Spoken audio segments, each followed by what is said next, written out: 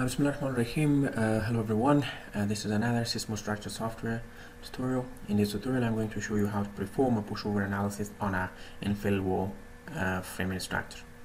So this type of structure is quite popular, and there is three kind of method that you will create a numerical model. In case if you have experiment, then you can create a numerical model such as we have called the shear model and also strut model. So the strut model is a double diagonal bracing and changing the stiffness or the resistive behavior of this infill wall to a strut model. And also we have another method that's called shear model.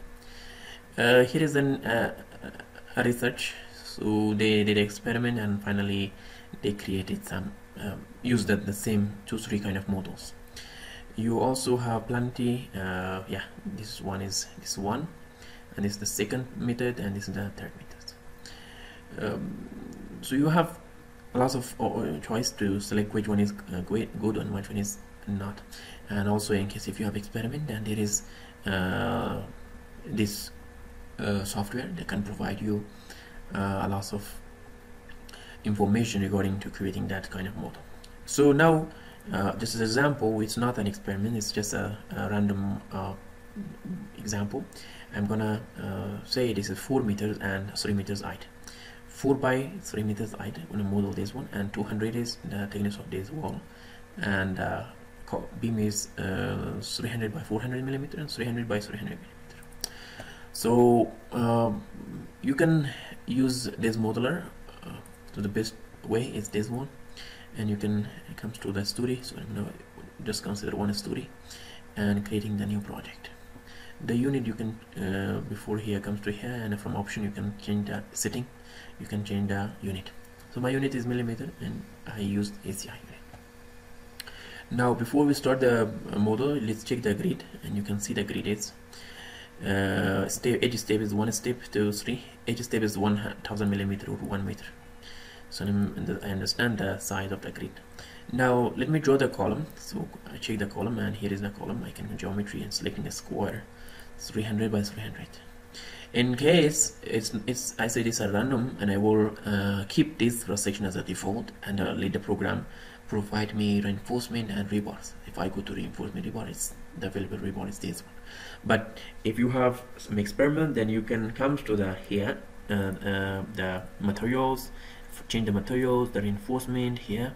So if this is 4 in the corner, so that 4 is the okay. So 2 in the bottom, 1 is going to be 0.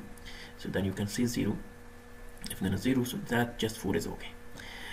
The same things you can change the transfer reinforcement as well.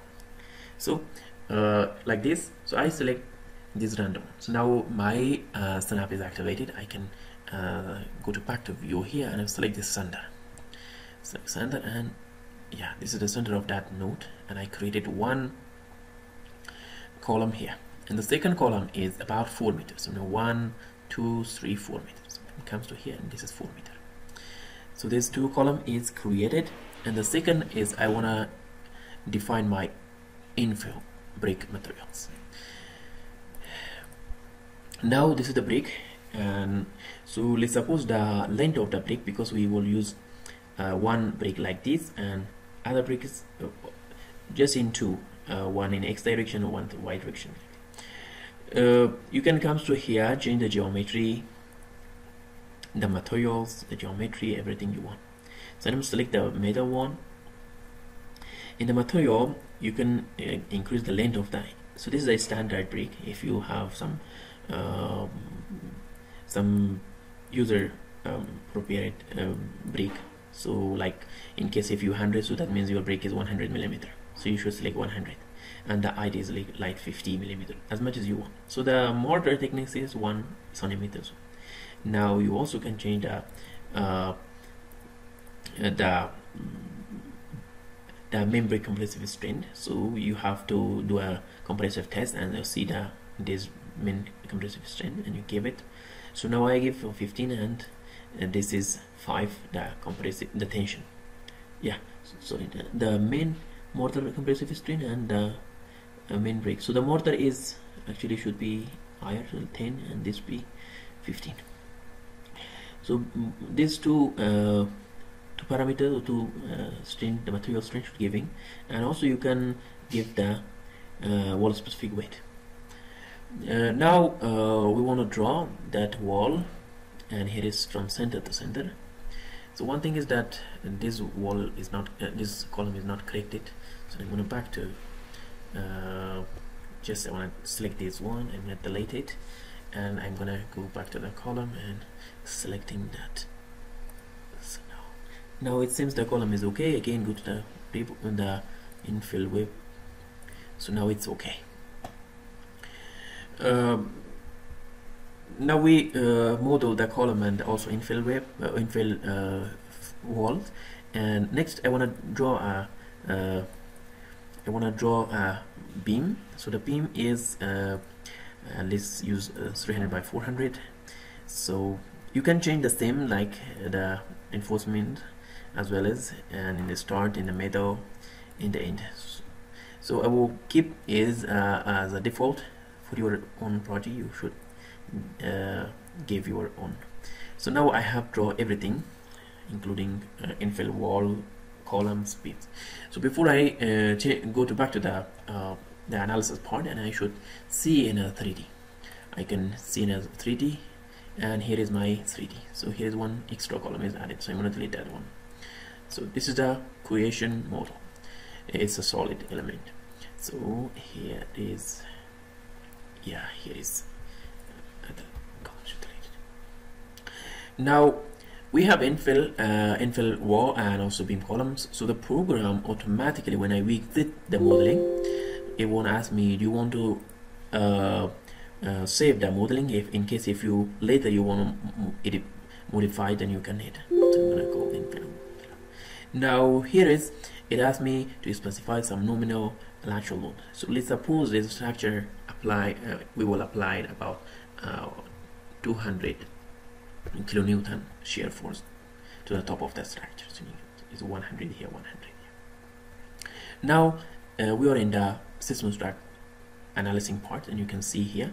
So this is this area is boundary condition, this area is boundary condition, and we want to perform the analysis. But before performing analysis, we want to check how this element is changed from the giving properties to the specific model. So you can come to the element classes. In the element classes, you check infill, so that infill automatically use this called infill-Struct model. So this infill-Struct model has this one. So this is infill-Struct model, so which is a two diagonal pressing method. So with comparison and tension, and this is the shear model. We also have this is the shear curve. You can select shear curve, and you can give the shear band strength. But when we defined the properties of the structure earlier, so the program automatically calculate for us. So you can see everything's here. Now you also can include some damping for the structure. We ignore the damping, and this parameter is automatically calculated from the previous giving data. So now we want to go to the applied load, and you can see the applied load in the 2 nodes, so totally 200 kilonewtons. We also calling the loading force. The loading force is a response static pushover analysis, and it's 50 step, and the control node is the top node, and the maximum target displacement is about 6 centimeters. So you can increase this or you can reduce this based on your project. So I'm gonna give it 10 centimeters. So now we are finished, and I'm gonna go to the processing. In a processing, and I have to run. But before then, you ask me to save the model. If I go to save the model, and I can call tutorial 1, and I'm gonna run it. So now it's quite fast, and you can use different model which I already shown, and you can optimize your result with the experiment. So now the result is completed. I can go to post-processing, and in the post-processing we can go to see the deformation of the structure. Yeah, you can see the deformation of the structure, and also we can come to the target displacement result, and you can see the target displacement result is this one. So this structure with this criteria have these parameters. You can see this point is here, and you can see there giving the it's called damage limitation. So this is the damage limitation. In this displacement, the structure start to damage, and this is the significant damage, and this point is the called near collapse. So in 1 centimeter, less than 1 centimeters, it will collapse. And also you can see the stiffness, the effective stiffness, and this is the FEY, which is the yield strength, is giving almost 85. So around this is the yield strength, which is using linearization data, and also the stem is equal to 0.2 centimeters.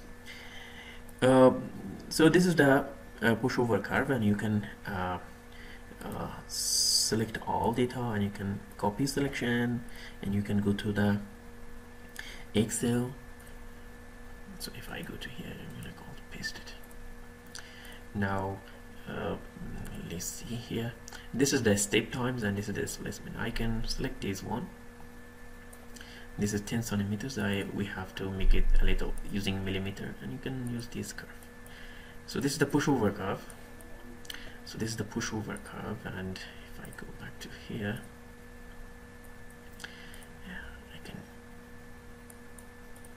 you can make some changes, such as the like the color, the thickness, something else. And I'm gonna using this one. So like this is the pushover curve of this infill masonry wall structure. So you can get this the linearized data as well, and you also can draw this one, copy selection, and you can come to here and paste it. So then you can come to here and then select the data, and if you here you can call it pushover, and the second one is called idealized elastic plastic gaze curve. So this is the X, this is the X, and this is the Y.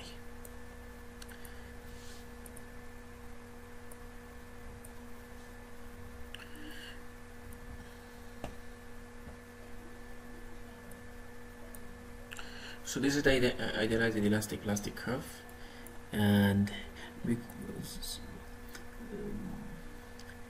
idealized elastic plastic curve. So like this, because I used this curve, I go to the format here, and I want to change this to be just using this one. So this work okay. Now you can see this is correct, and this one is also, we can change it to this one. So this is the pushover curve, and also idealized linear elastic curve, elastic plastic curve. So if there is any question, please put in a comment, and I will find time to answer. And see you next time.